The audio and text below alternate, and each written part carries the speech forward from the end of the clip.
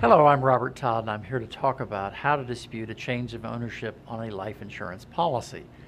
Generally speaking, the insured is generally the owner of the policy. There are, of course, exceptions.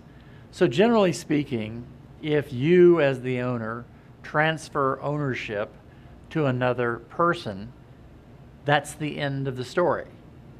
Now, if you claim that someone forged your name in the transfer of the ownership, or someone who wasn't authorized did so under some illegal fashion, that's a different story. But generally speaking, if you transferred it, it's been transferred, and that's the end of the story.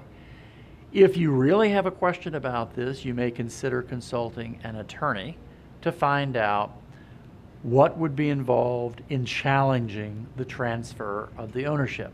But as I say, generally speaking, if you transferred it, it's transferred, it's a done deal. I'm Robert Todd, and thank you for watching.